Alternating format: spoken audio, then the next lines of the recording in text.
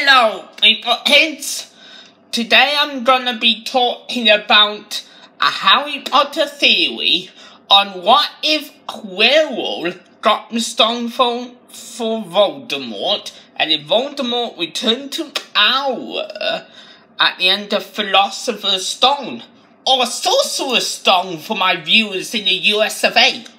Now, obviously that cannot happen because Quirrell's intention from the stone are not pure, and as Dumbledore said, only one who wanted to find the stone but not use it will be able to find it.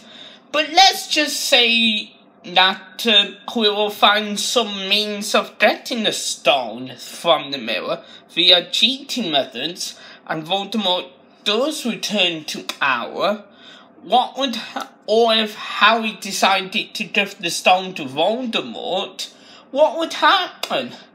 Well, the second Wizarding War would happen 3 books, films early.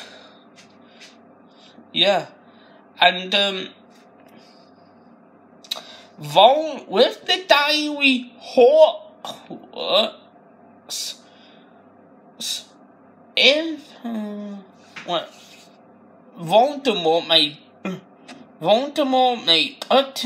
give Quirrell the Dark Mark, but summon his Death Eaters and have a duel with Harry Potter, lighting a goblet of fire. Harry may fall unconscious.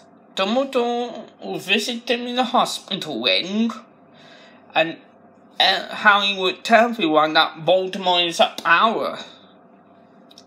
Fudge may disbelieve that, but who knows? But I feel that he won't be able to hold Umbridge as the defense against the Dark Arts teacher. I feel that instead of that happening, that Quirrell will take up the post of defense against the Dark Arts teacher and break him, which will go against the Voldemort's jinx on the position. But hey, who am I to argue? So Quirrell will stay on as defense against the Dark Arts professor, and he'll only teach what he previously taught in the Philosopher's Stone theory, and the students may feel like they're only being taught minor things, which would lead Harry to do Dumbledore's army. And maybe Quirrell would denounce Harry's lies as a means of gathering attention for himself, just like Umbridge did.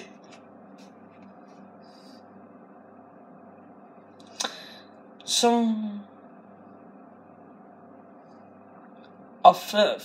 Fudge may be replaced by Scrimgeour as previously in Half-Blood Prince, and then eventually by some other person. The final battle with Voldemort will happen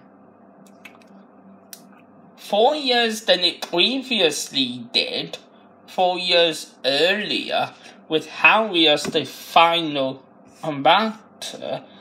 But Harry will win, and Voldemort will eventually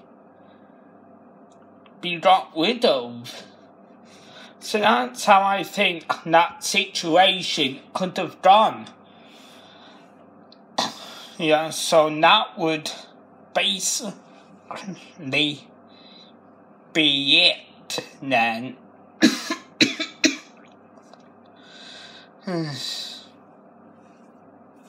And with the diary Hogwarts, maybe Voldemort would instruct Lucius Malfoy to use it to urge the School of all Muggles, and once it had done that, he might have Tom Riddle teach the Dark Arts in the Chamber of Secrets, so Quirrell would teach theory defense against the dark arts in the normal, in either the template house room or the normal house room. And Tom Riddle will teach dark arts in the